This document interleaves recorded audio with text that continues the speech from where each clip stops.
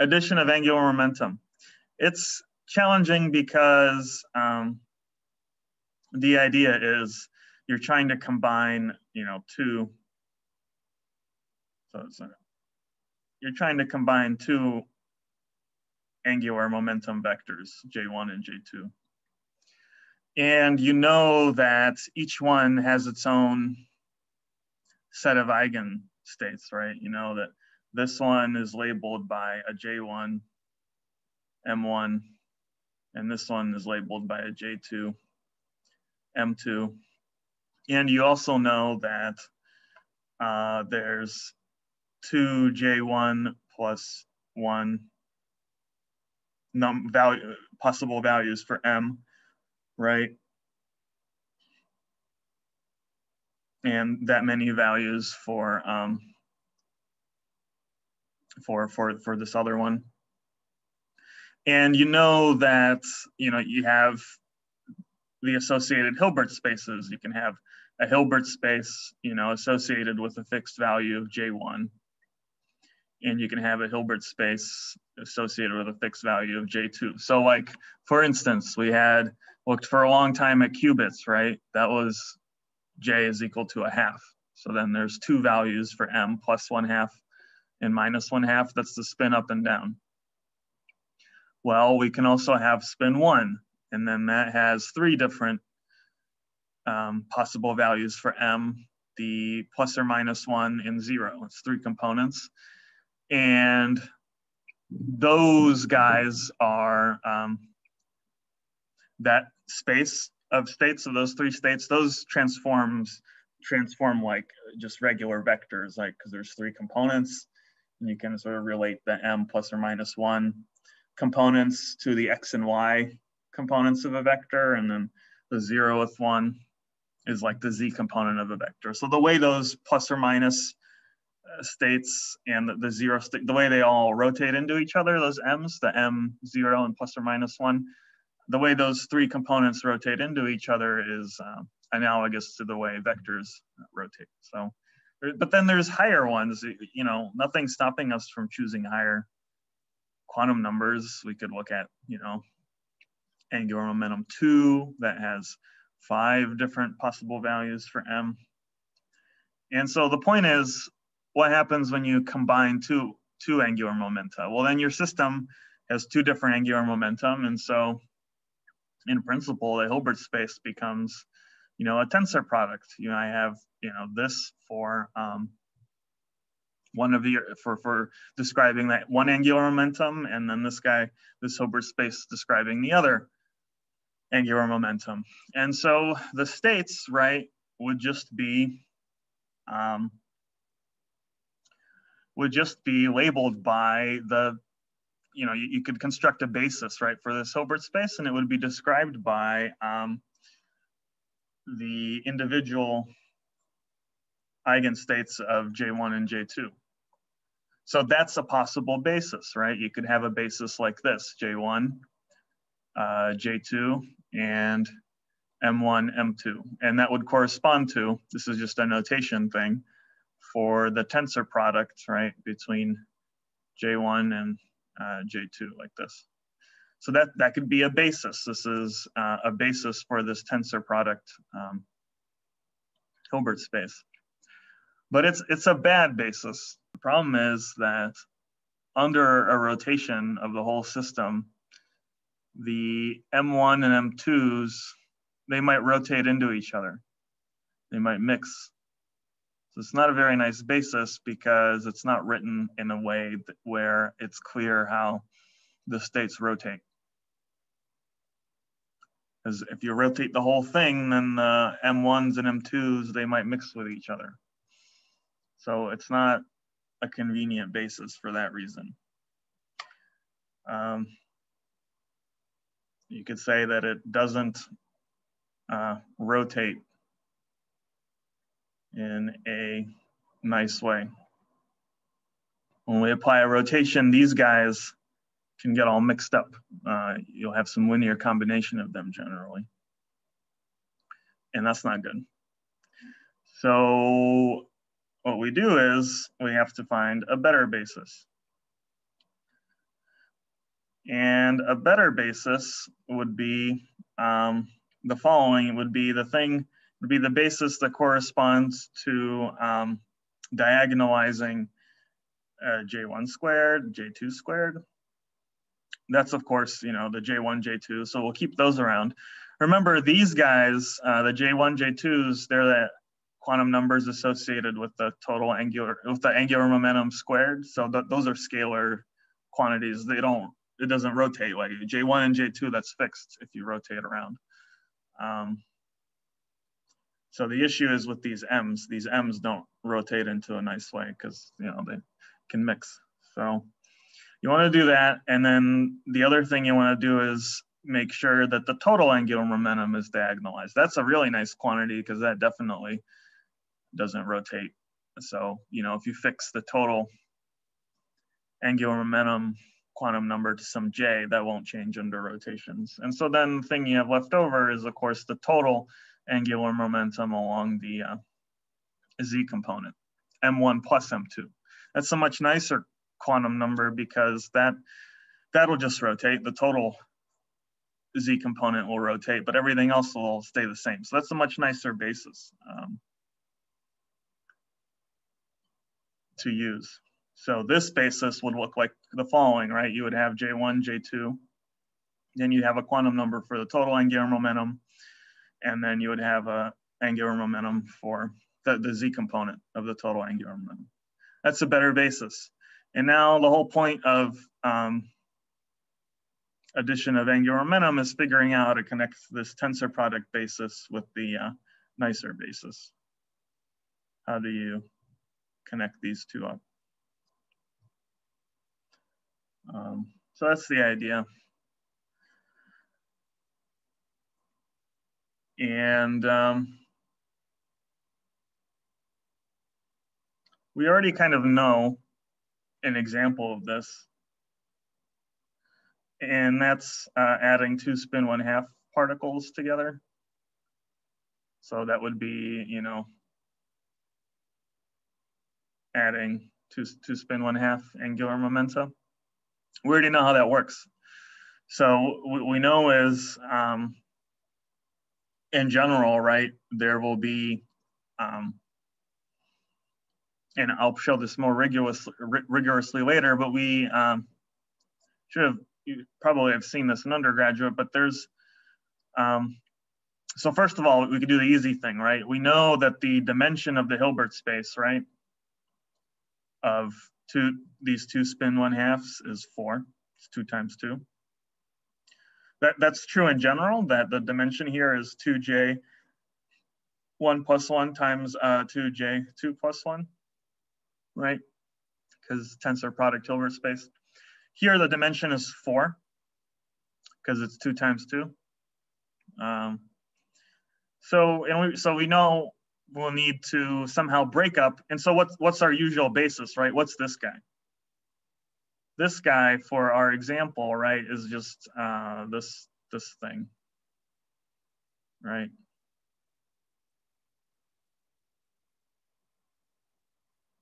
That would be this basis, this bad basis of tensor product states. I mean, it's not bad, it's just not convenient in terms of rotations.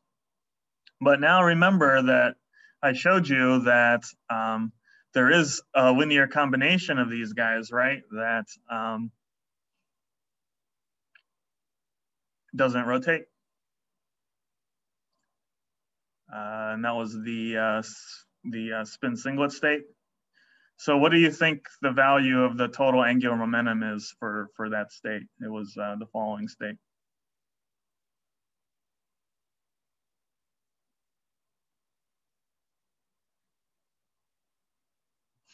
What do you think the total angular momentum is of this state?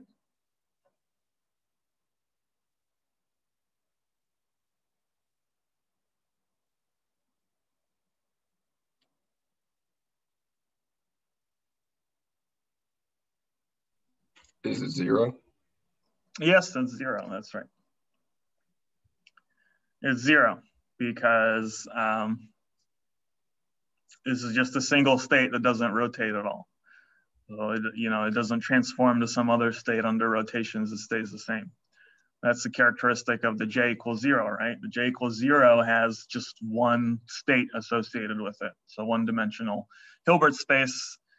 So under rotations, you just stay in that Hilbert space, and that's it. It's completely invariant under rotations.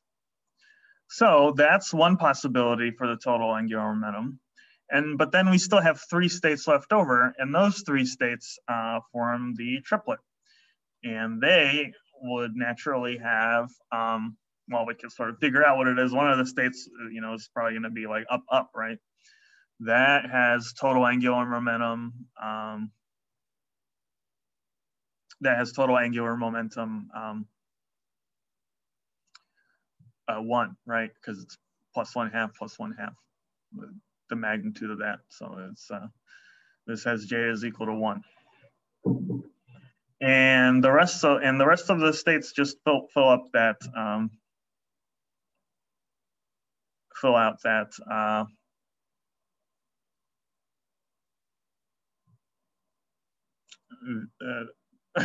that angular momentum quantum number. So there's 4 of them, right? The singlet, and then these 3 triplet states, and that's it. And this is the better basis, right? This is the better basis. I guess I drew it in blue. Why is it better? Is because it's now divided into little groups of states that rotate into each other and don't, can't transition between themselves under rotations, right? Like these 3 states rotate into each other. You can of course take the up, up and rotate it, into down, down. And so all these rotate into each other, and then this one just rotates into itself. The J equals 0 just rotates into itself. So you can see that this basis breaks down your states into little irreducible subsets that rotate into themselves and otherwise can't rotate into each other. They're little subspaces, little irreducible subspaces of rotation here, that just where the states just rotate amongst themselves. And now you can sort of,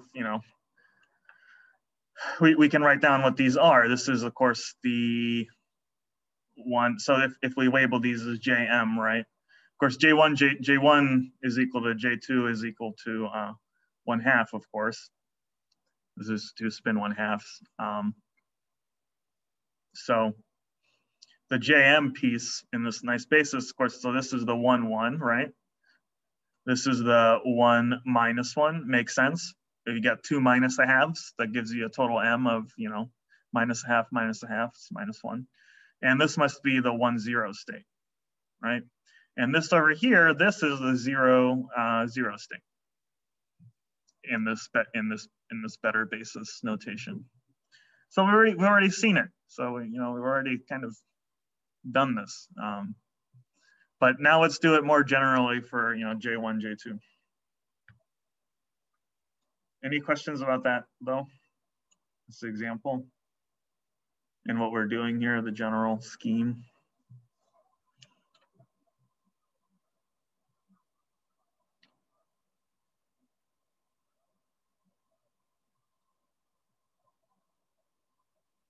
Okay, so that's the general scheme.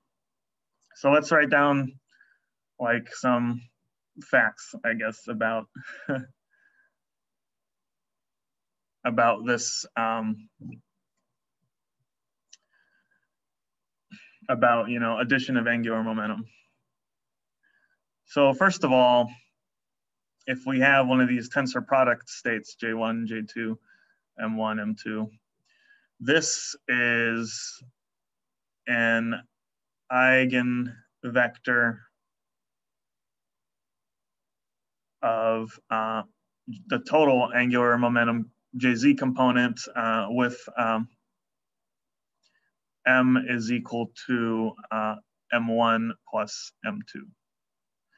So if you're just thinking about angular momentum along the z direction, it's easy because we've already diagonalized along that direction, and so the quantum numbers just add there, and total angular momentum in that direction, you know, that its quantum number is just the sum of the individual ones. So we kind of know how that goes. And then fact two is if we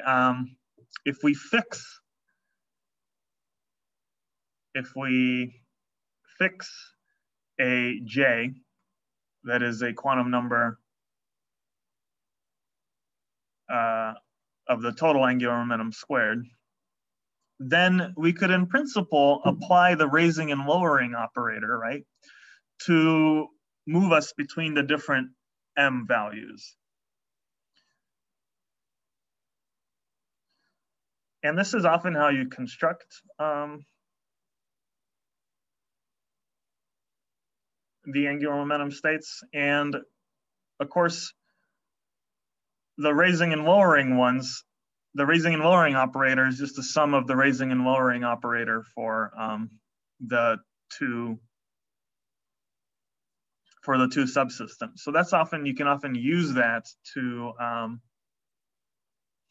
go through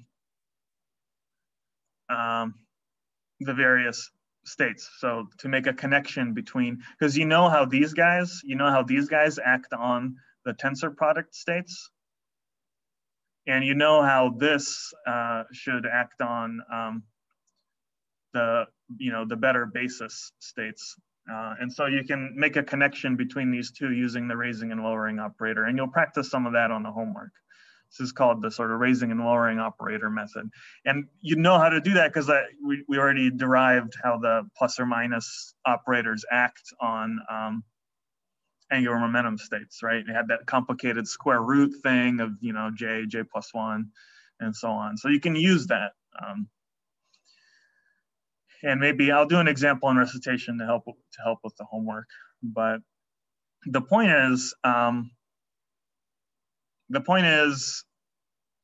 if we do that, there should be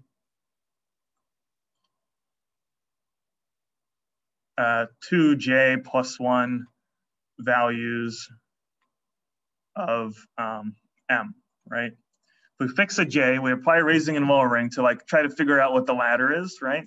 We should get a ladder of 2j plus 1 states, right? That's what we know about angular momentum. But what we don't know is whether or not there's a degeneracy. So that's a question. Is there any degeneracy? We'll see that the answer is no, but in principle, you might have that there's multiple vectors, right? Multiple states associated with each rung of the ladder for the total j, right? So the idea is we have two rungs, right? One for the j1 and one for j2. And then we have a set of rungs for j and m, right? For these guys. For a fixed j, we have some rungs corresponding to the m values. And so we would just want to know what's the connection between these rungs. So for example, here, right, we had two rungs for, you know, j1 and j2 as the 2 spin 1/2. And we saw that this broke down into a single rung, that's the singlet, and then 3 rungs for the triplet. And you see there's a 1-to-1 correspondence. But now all we're going to do is show that this kind of 1-to-1 corresponds. There's 4 here, and then, you know, it breaks up like this for any j1 and j2. It always works this way. That's the idea. And you can show that by considering nj. This could be the number, this could be the degeneracy of the m rungs for fixed total angular momentum number j. So we just have to show that this is equal to 1, basically. So how do we do that? That's sort of fact 3, is suppose there are n as a function of m vectors or states, states with eigenvalue m of jz, right? Then we know that j has to be greater or equal to the absolute value of m, right? Because m runs between minus j and j. So if you have some value m here, then you know that the j associated with it must be at least equal to m or bigger, right? M can't exceed j. So we have to have this. So that means that this little nm must be the sum of j, right? All the possible j's that are bigger and are equal to the absolute value of m.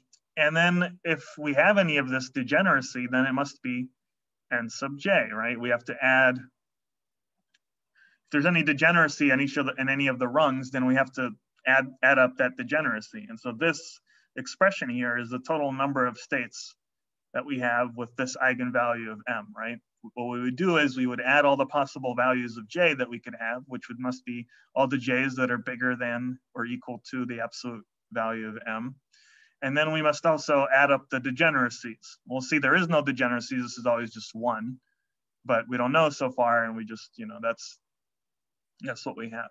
And from this, you can see that you can actually write the degeneracy in terms of the little n. Right, the little n is a sum. It's like n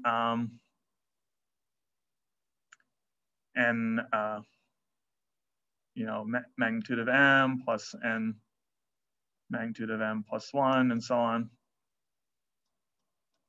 So if you wanted nj, you would take little n evaluated at j, which would be, n j plus n j plus 1 and so on, minus, n j plus 1 minus ... So these cancel and you get just equal to nj. So that's what it is. So you can write the degeneracy in terms of the little n. And the little n is actually really easy to calculate because it's just a number of ways of having m1 and m2 add up to m. Because remember here, we know that these states, which we're trying to connect up to the better basis, we know that these are already eigenstates of the z component of angular momentum with the total angular momentum quantum number along that direction, just the sum of these two. So any kind of degeneracy we might have, we'll already have figured it out if we figure out how to, number all these states that correspond to a fixed little m. And what are those? It's just the number of ways of adding two numbers together to get m. It's the number of ways of adding m1 and m2 to get m. So little n sub m is easy to calculate. Well, easy, sort of. We can at least state it. It's just the number of ways. It's the number of ways that m is equal to m1 plus m2. And you can calculate what it is.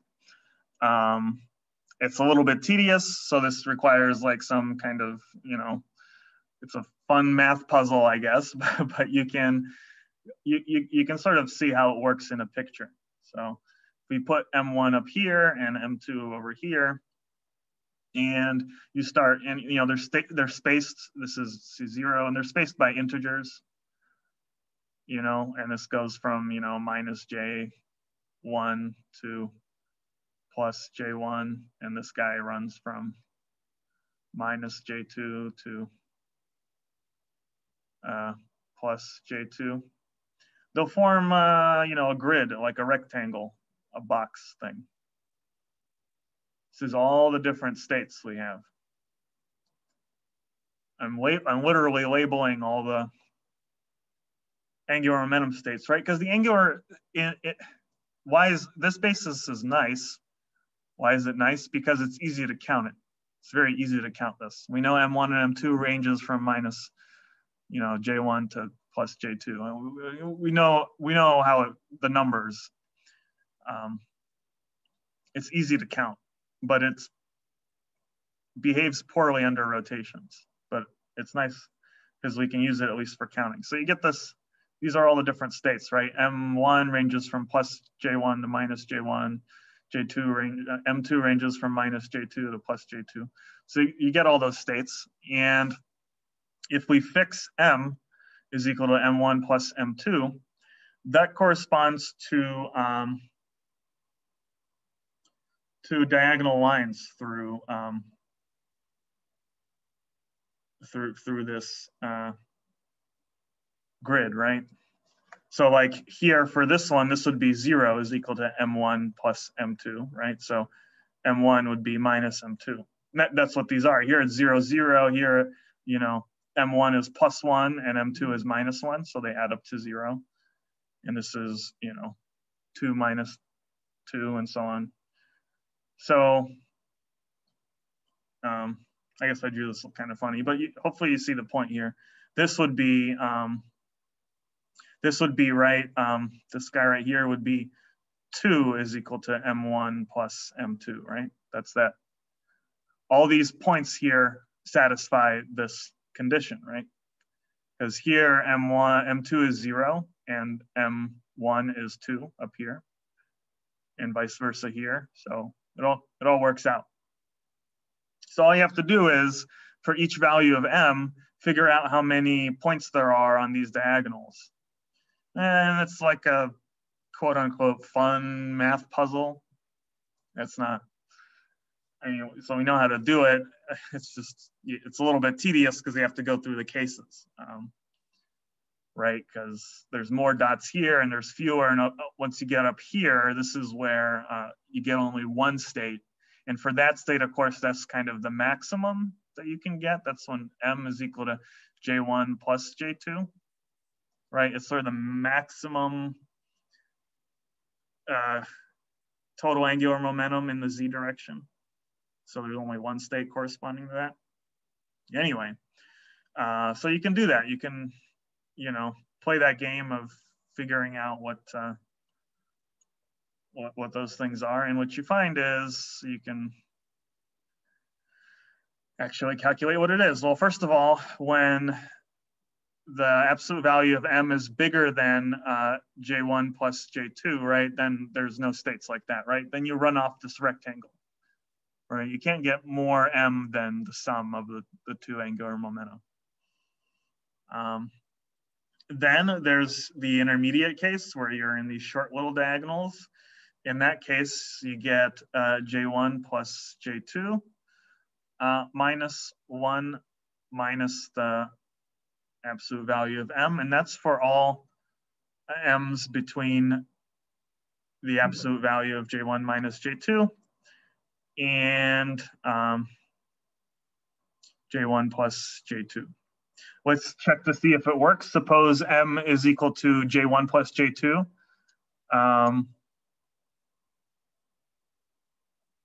Oh, I think, so I think I'm missing, should be a plus. All right, so if M is equal to J1 plus J2, right, there should be just one state corresponding to that. That's this one in the corner. And yeah, J1 plus J2 minus that. Then there's also one in this bottom corner. That's where M is minus J1 minus J2. And that works also. So I think this should be correct. And otherwise, there will be 2 J2 plus 1, and that's when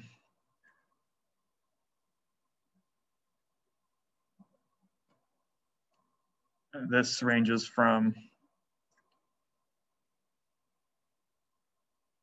J2. Okay, so I think that works. Let's check some more, I guess. For 0 here, we have 0, it goes from,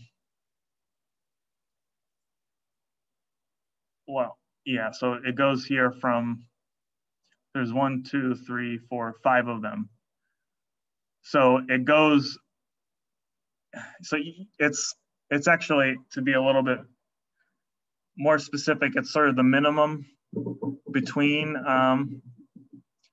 this is sort of assuming that J2 is less than or equal to J1, right? So in this case, we sort of drew things so that, well, you can imagine if J2 is 2, right? Then it would go from -2 to +2 over here along the J2 axis. And there's indeed 2 J2 plus 1 states, right? It's along this diagonal. Yeah, I think you can sort of convince yourself that it should always be that way. So let's say J, so we have to make sure that J2 is smaller than J1. So let's say J1 is 3 or something, and J2 is 2. Then you would have this kind of deal.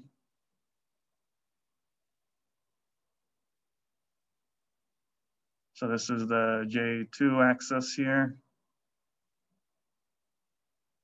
Let's see if I got this right.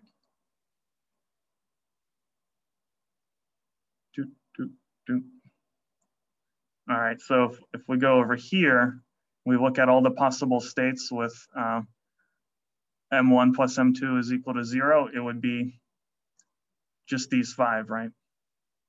Yeah.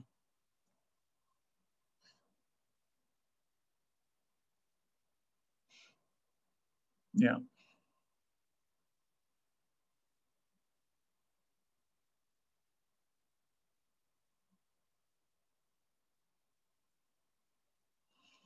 Yeah, so when so for these long diagonals, you always get 5 states where it's 5 because that's sort of the borders of this rectangle, assuming that the J2, is smaller than J1. So you can do this counting, you can get this formula. It's not so important. It's not so important what the precise formula is. It's just important that you recognize how this is done, We're grouping these states into groups where the sum of the m's is equal to some fixed value. And you could get an expression for the numbers of states along each diagonal if you wanted, or you could just draw it for any given case and see what it is. Okay, and from this calculation, what you can conclude is that using this expression, we can now substitute that into to this guy from fact 3. And what you would find is that Nj is equal to 1 for the following values of j. And Nj is equal to 0 otherwise. And that's it. So the degeneracy is always 1. And the possible values of j, they range from the absolute value, the difference between j1 and j2, and then the sum of j1 and j2. And there's no degeneracy. And you can even check that it all works because the dimensions all add up. So you can check the following. You can check that if you add up all of the j's that run between j1 minus j2 and j1 plus j2, and there's of course 2j plus 1 values of m, rungs of the ladder, right, for each of these j's. If you add all those up, you'll get 2j1 plus 1 times 2j2 plus 1. So you get all the rungs of the component angular momenta. So again, this is adding up, you know, all the rungs for the different values of j. And these are the rungs for the individual angular momentums for M1 and M2. And these are all the rungs for the different possible j's, the possible m values for a fixed j. And they all add together. It all works. There's no degeneracy, meaning that there's a one-to-one correspondence between the rungs of the ladders here and the rungs of the ladders here in these little j subspaces. And how many different j's are there? How many spaces are there? It's all the j's, all the integers between j1 minus j2 absolute value and j1 plus j2. All right, so in our easy example, of course, we had j1 and j2 is equal to half, so j had to range from 0 to 1/2 plus 1/2, which is 1. So there's only two possibilities, 0 and 1. In 0, there's one rung of the ladder, and 1, there's 3 rungs of the ladder. There's 4 states, and that corresponds to the 4-dimensional Hilbert space of the tensor product between the two spin 1/2. So all I'm saying here is that it works exactly the same way for an arbitrary tensor product of Hilbert spaces here. What's it mean? It means like that the Hilbert space, that's the tensor product of J1, you know, and J2, those two angular momentum quantum numbers, that Hilbert space you can write as a tensor product now of individual Hilbert spaces, right, of and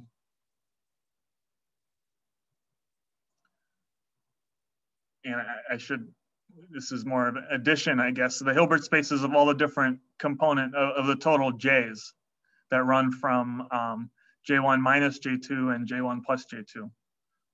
So it's more like plus. So any state in here, right? Any state in here, any of these red rungs would correspond to one of the blue rungs, or their numbers at least match. Of course, they're not, their total number matches, but of course, there'll be some complicated relationship between these rungs and these rungs, but at least the total number matches. So there's no degeneracy. So that's the idea. Any questions about that? It's sort of long-winded, but hopefully you see what we're doing here conceptually. No, I think that was pretty helpful to actually show, you know, what it means and just going through the formulas, you know, to put a picture to it to me is better. So you can kind of correlate it, you know. So thank you. In the grid, is there a specific reason that you went from -2 to +2? No, just as an example, I don't know. Okay.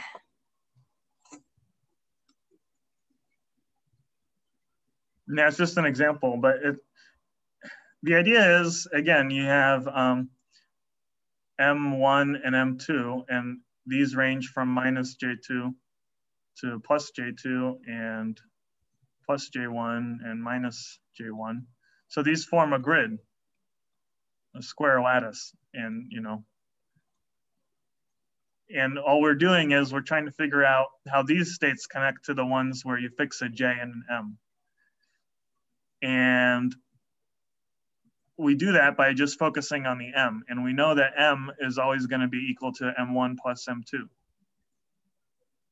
So we have to figure out the number of these states that correspond to a fixed m. And those guys just live along these diagonals. Yeah, I mean, it was clear what you did. And then it's a little like a fun math puzzle to figure out what the number of dots are on each diagonal. And it's given by this kind of, you know, sort of complicated expression. But the expression itself is not important. What's important is you can use this expression to figure out if there's any kind of degeneracy. If the total number of dots here is different somehow than the total number of dots that would correspond to having a fixed J and M, right? And we saw that there isn't. You can, okay, let me just summarize again, maybe in a nicer way. You can either label everything with M1, M2, that's the bad basis, or you can label things with J and M, that's the good basis. And these M1s and 2s run from J1, you know, from minus J1 to plus J1, and these go from minus J2 to plus J2. These guys, they run from J1 minus J2 all the way up to J1 plus J2. And these M's, of course, run from minus J to J. And the number of states in this good basis is equal to the number of states in this bad basis. That's all there is to it. That's what all this counting is all about, really. It's just proving that. We already saw it for the spin 1/2. All right. More questions?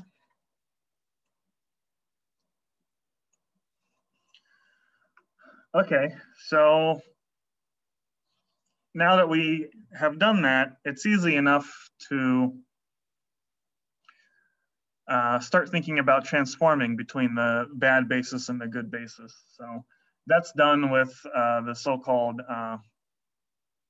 Clebsch-Gordan coefficients.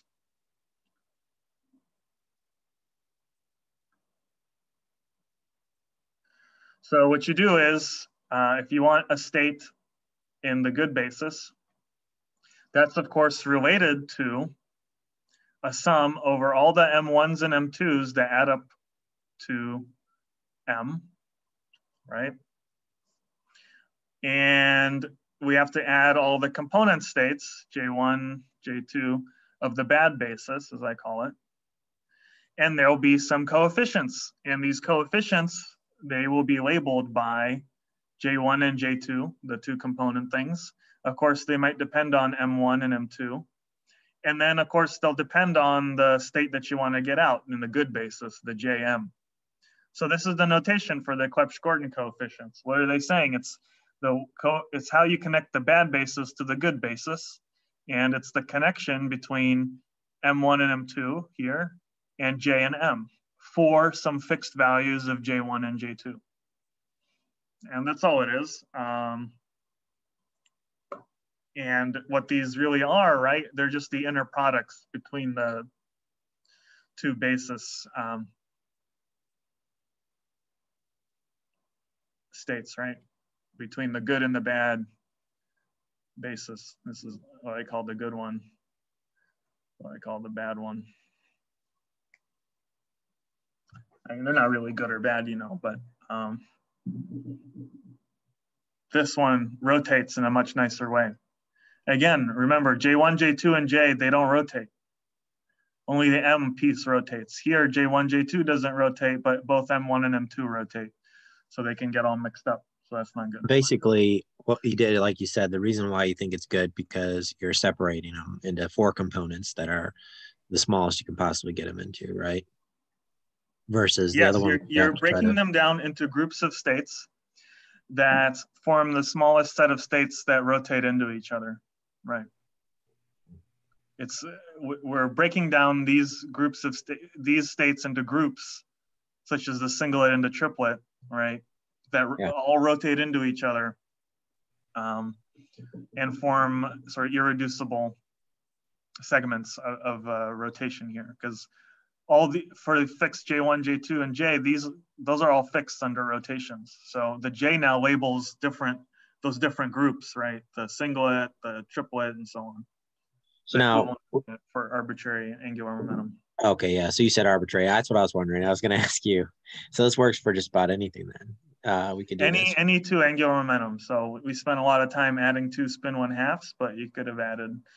A common thing to do is add a spin 1/2 to an orbital angular momentum, which could be any integer quantum number.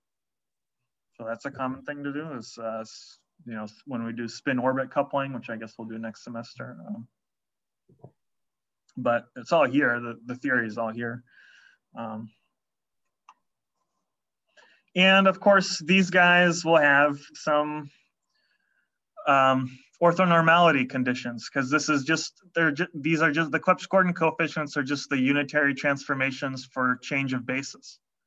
It's just a change of basis for the same Hilbert space. So it's got lots of, properties like if you sum over M1 and M2, right, of CJ1, J2, M1, M2, JM, C, M1, M2, J1, J2, and you have some other J prime, M prime.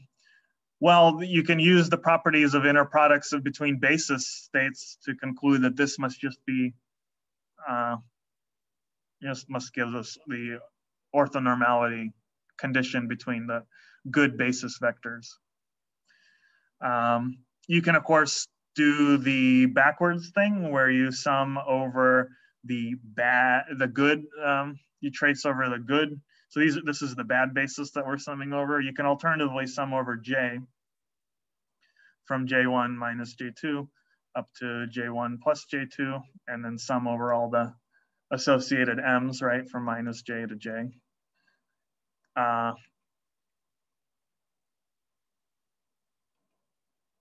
Right, you got, and if you put M1 prime, M2 prime,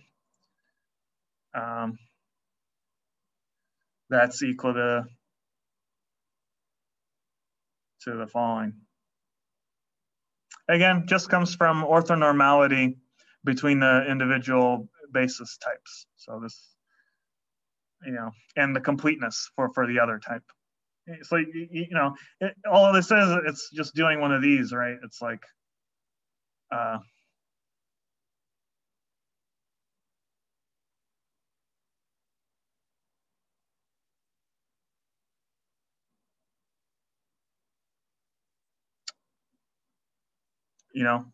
that's all we're doing, where the P prime would be, the other basis.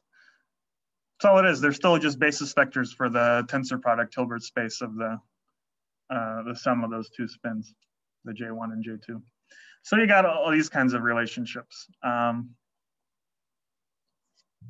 right. So hopefully you see that, Clebsch-Gordan coefficients, they're nothing scary. They're just the unitary, they're just the transformation elements associated with going from this M1, M2 basis to this JM basis.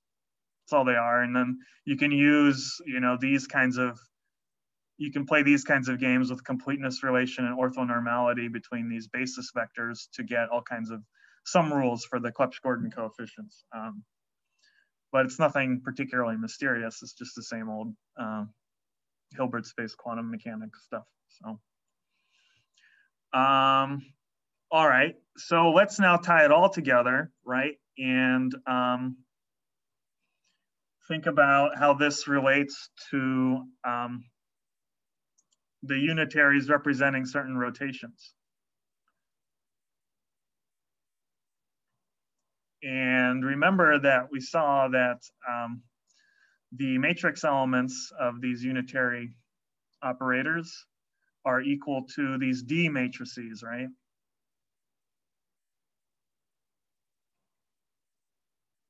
But now we can use Clebsch-Gordan coefficients to decompose this JM basis into, say, a J1, J2 type of basis, where you would sum over M1, M2, M1 prime, M2 prime. And here you have the Clebsch-Gordans.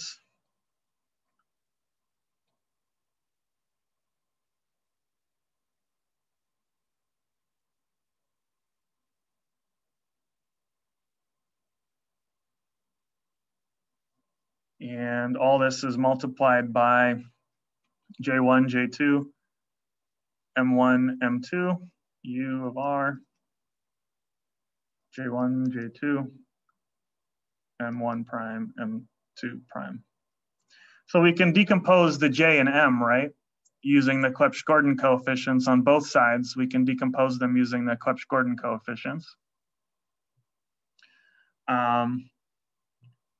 And this will give us a recipe, right, for going between these D matrices corresponding to a fixed J and M and M prime here. These components to this guy, and these are nothing but a product of two of the D matrices. Why? Because this basis corresponds to having two, independent angular momenta, right? Two states. It's a tensor product state of J1 M1 prime and J2 M2 prime, right? So we can write this U as just a tensor product of the rotation applying to both of those angular momenta. And so all this is, right, is D corresponding to some J1, M1 prime here. And then the J2 piece, M2 prime. So you see then, this D matrix is connected via the Clebsch-Gordan coefficients to products of, two D matrices with two different angular momentum J1, J2. It's a way you can decompose any given D matrix into some component J1 and J2. And the J1 and J2 is arbitrary. You can choose whatever you want. So yeah, and then you could also do the reverse. You could take two D matrices corresponding to some J1 and some J2, and M1, M1 prime, M2, M2 prime of some rotation R. And you can decompose those into a sum over possible J's ranging from J1 minus J2 up to J1 plus J2. And now you have the Clebsch-Gordans.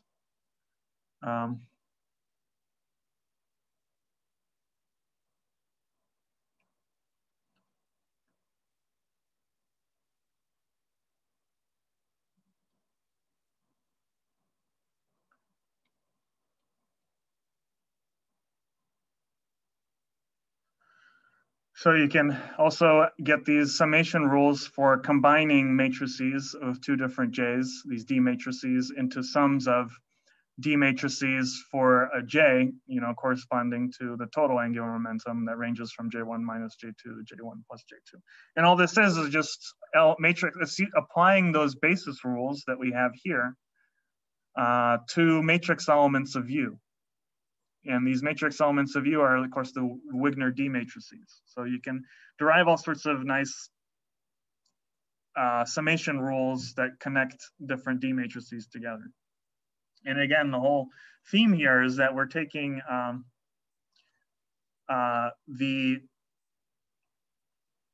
rotations associated with a particular J1 and a particular J2, and we're decomposing them into rotations of the total angular momentum sort of subspaces, which range from J1 minus J2 absolute value, all these subspaces, all the way up to J1 plus J2. That's what we're doing. We're breaking up rotations of component of these two angular momentum that we're summing into rotations that just live within these subspaces of total angular momentum. Again, this is all this saying, it's an abstract way of saying you can take two spin 1/2s or spin whatever and whatever and decompose them into little subgroups that rotate into themselves, the singlet and the triplet. It's a very general thing. Any J1 and J2 breaks down into little subgroups ranging from total angular momentum J1 minus J2 all the way up to J1 plus J2. All right, so that's the connection to the D matrices. You can now use these basis vectors to understand things about the D matrices. And the final thing I want to mention, I think I will probably not finish. I'll need like 5 minutes in the next class, but that's the Wigner-Eckart theorem. And let me just start it. The idea is very simple. All you want to do, it's a little bit like adding 3 angular momenta instead of just 2. And where you would ever want to do this is if you have an operator that transforms like one of those JM states. And this operator might be some t, and it'll have an associated j and some associated m, like the components. So remember we had vector operators, right? They had like a vx, vy, vz. Oh, there's something in chat. Oh. That was just me. I just posted the wiki showing a little bit more of what you're saying. Yeah, you can read the wiki. Yeah. But you're more interested because you get a direct feedback. Go ahead. So what's the idea here is that we want to know what the matrix elements of these operators. So I was saying, so we had these vector operators, but we could have just as easily constructed, say, a T1 operator, and then the M's would range, from, there'd be a T0, a T1 minus 1, and a T1 plus 1 for the different M values. And remember, those three guys, they're related to each other. The T0 is like the VZ, and the T1 minus 1, they are linear combinations of Vx and Vy. In particular, Vx plus or minus I Vy, those are the spherical, those are the plus or minus 1 components of the associated spherical tensor operator. So again, this is a vector operator. These guys are called spherical tensor operators. They're a generalization of, a vector and so on. But they're labeled not by these Cartesian components, but by the spherical quantum numbers, the ones associated with a particular J and a particular M. And that's really that's what the Wigner-Eckart theorem is about. It tells you, how do you compute a spherical tensor like this? How do you compute its matrix elements with some other J prime, M prime, and some other J double prime, M double prime? It tells you about that. And first I'll state the theorem, and then maybe next time, the last 5 minutes, I will tell you how to prove it. But I just want to at least leave you with the statement of the theorem.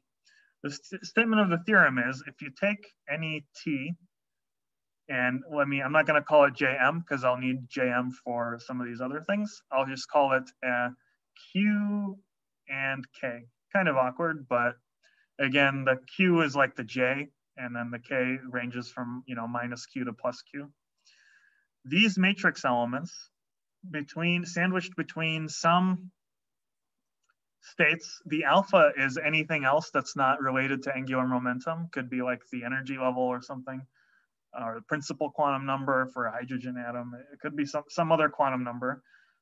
The matrix elements between Jm and J prime M prime is equal to the following. It's equal to the Clebsch-Gordan coefficient of what? Well, what we're going to do is we're going to add the first two angular momentum type pieces, the Q and J.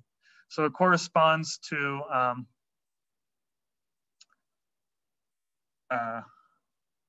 oh, sorry, I guess I have this notation's not, okay, so this is a little, I should have written this like J, M. This is better. Yeah, so sorry about that. I flipped the way these are defined. So the J is down here and the M is up here. So this guy is like the J of this guy, and the Q is the thing that ranges from minus K to plus K. So what are we doing here? We're adding J and K together first. So there's a Clebsch-Gordan coefficient associated with JK. That's like the J1, J2. And then the component M's, right? The associated M with J is just M here. This is like M1. What's M2? It must be the Q. So this is Q.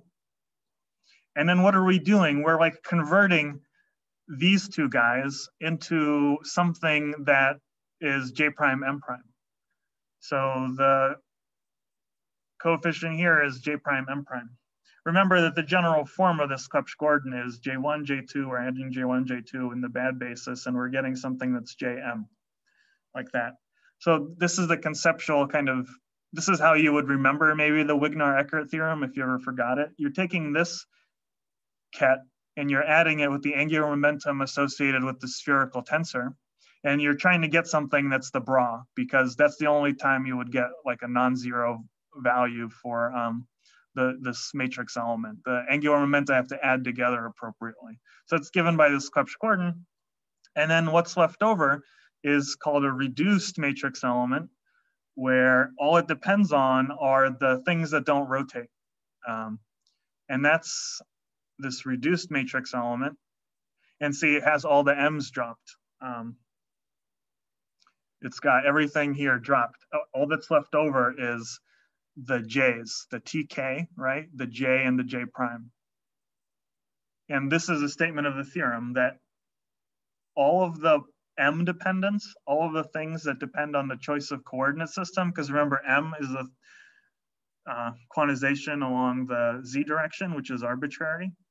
All of the behavior of those m pieces are entirely captured by the Clebsch-Gordan coefficients, which are just some numbers that you can look up in the table.